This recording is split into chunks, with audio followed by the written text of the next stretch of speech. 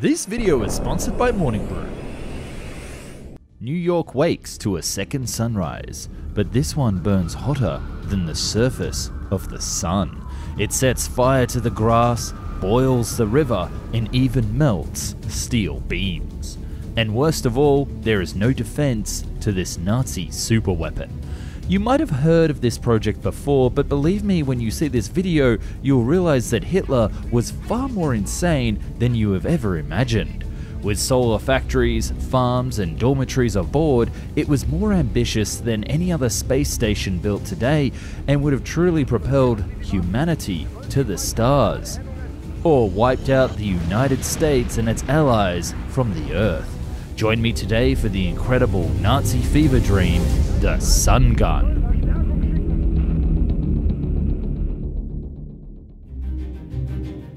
In 1923, a German rocket scientist came up with an ambitious idea. What if nighttime didn't have to happen? What if crops around the world could grow 24/7? What if steam engines could operate without fuel? What if enemy cities could be vaporized? Yes, that's right, while the origin of the concept was clouded in peace, it actually had a sinister end objective: to construct an orbital weapons platform capable of eliminating armies, boiling oceans, and igniting huge forest fires. It would be called the Helio Beam, or its far more catchier name, the Sun Gun.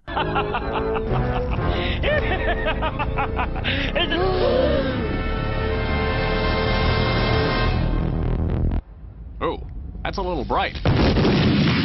And this thing was huge, measuring at least over 1 kilometer big, or 0.62 miles. This giant concave mirror would reflect the sun's rays to a sharp point, how sharp depending on the angle of the mirror. And it would have been much more than just a mirror. It would have also been a weather station and a military scout post, able to look down on the Allies and see exactly what they were up to before they had even planned their operation.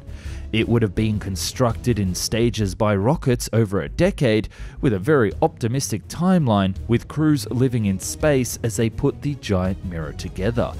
It also would have had greenhouses to grow food and generate oxygen, contain living quarters, warehouses with plenty of other materials, all of this in zero gravity, something that we have to admit was a little out of reach conceptually with the scientists at the time. But I'm getting ahead of myself. Let's go back to the madman behind the idea. This space station concept was so far ahead of thinking at the time that if it had been built, it would have appeared on the front page news across the globe. But if you lived back then, you would already know all about it, thanks to the free daily newsletter Morning Brew. That's right, Morning Brew is a free daily newsletter that is delivered Monday to Sunday that is witty, relevant, and informative. It cuts out all the fluff and tells you the main stories that you need to know. On my subscription today, I learned that I can pick up a giant dino skeleton cheap for only $5 million. I'm just 4.999 million short. Also, I learned all about why the world's airports are in such a sorry state, broken down to a very clear and concise way. It's to do with staff. There's really no reason to not subscribe to Morning Brew if you're interested in aviation, space travel, business, finance, or cool tech, just like my videos. It's free and it only takes 15 seconds to subscribe. To get it and get a warm fuzzy feeling because you're helping support Escape Velocity, you can use the free link morningbrewdaily.com/escapevelocity. Back to the show. Like all crazy Nazi ideas, there was an equally crazy scientist behind it, Hermann Oberth. He was one of the founding fathers of rocketry in the world, launching his first test rocket at 14 and joining the ranks of the Nazi space and rocket programs with the likes of the V2 inventor Wernher von Braun. You might have to imagine that whilst he was working on his test rockets as a boy, he would notice how the sunlight would reflect off the surface of his shiny materials and illuminate the shadows.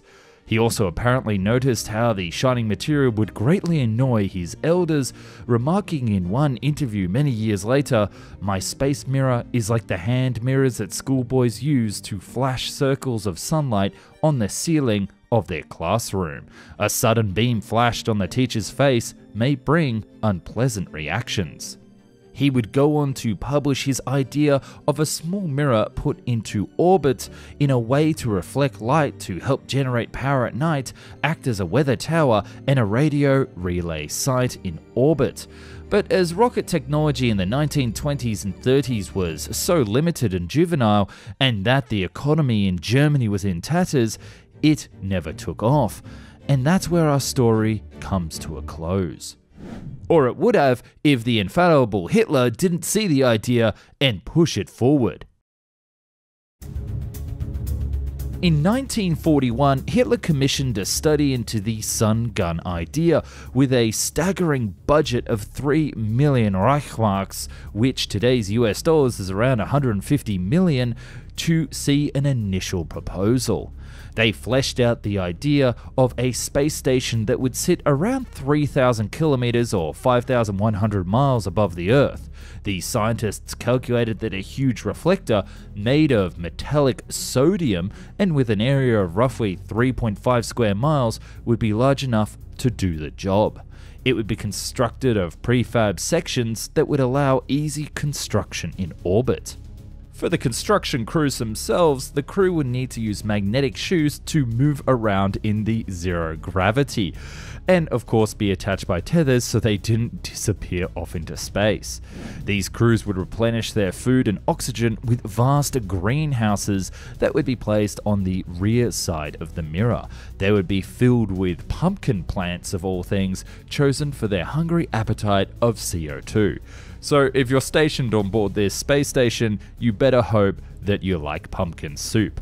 All of this would be powered by the sun, but not with solar panels, as they were not really invented yet, but actually steam-driven dynamos that would capture the sun's heat. The mirror would be rotated into position using rocket thrusters, and when not in use, would be rotated away from the Earth, as to not accidentally give any friendly fire. So you're probably asking yourself, Nick, this sounds fantastic. Why was it never built? Now that the Nazis had time to sit down and go over the proposal in detail, they realized that they would need a far more powerful rocket than the V2 to get into orbit and construct this station. It would also take them around 50 to 100 years to construct this weapon, which didn't really fall into the timeline that Hitler desperately needed later to win the war.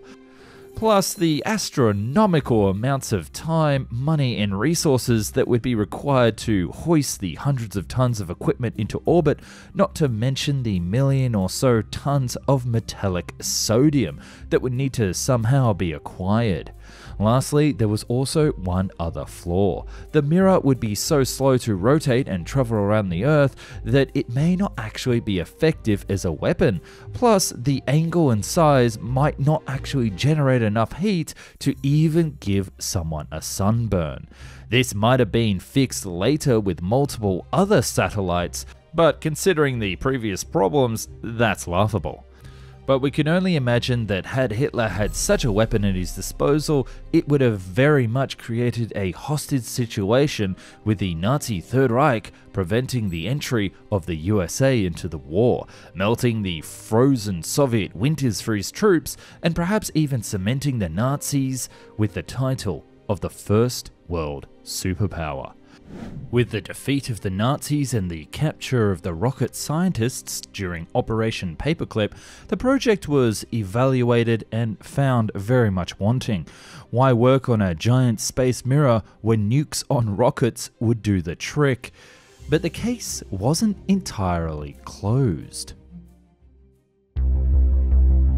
Despite being retired in 1962, in later years Herman would still champion the idea, but for far more peaceful purposes, shining light to areas that require more for growth of the plants or melting heavy snow, and after witnessing the moon landings, remarked that materials could be constructed from the moon itself.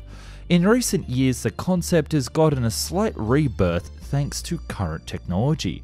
They didn't really have foldable materials back in the day, and using retractable sails would be possible with far less complexity. In addition, why use a single dish? A constellation of satellites like Elon Musk's Starlink could be formatted to beam down or reflect sunlight without the construction effort, just quantity. It makes you wonder if someone has aspirations to be a supervillain. It's hard to say if this would be any real use today outside of the horrifying plans of the Nazis, but I like to think that with a spark of imagination, a giant space mirror would find a place somewhere. Ironically, a giant mirror like this would be useful for other planets in our solar system. For example, Mars is further away and therefore colder. A second sun in the sky, shining down on an area of settlement, could have above average temperatures. As for the moon, who's to say that nightfall needs to last 2 weeks? And for a hot planet like Venus, if a mirror was used to block out the light instead of reflecting it onto the surface, it would allow it to rapidly cool and become ever so slightly more habitable. But a topic like using a giant space mirror for outward space colonization is best kept for a future video. Thanks for watching my little video about the nutty Nazis. Hey, don't forget to subscribe to Morning Brew to keep up to date with the latest technology advancements in space travel. Use my link morningbrewdaily.com/escapevelocity.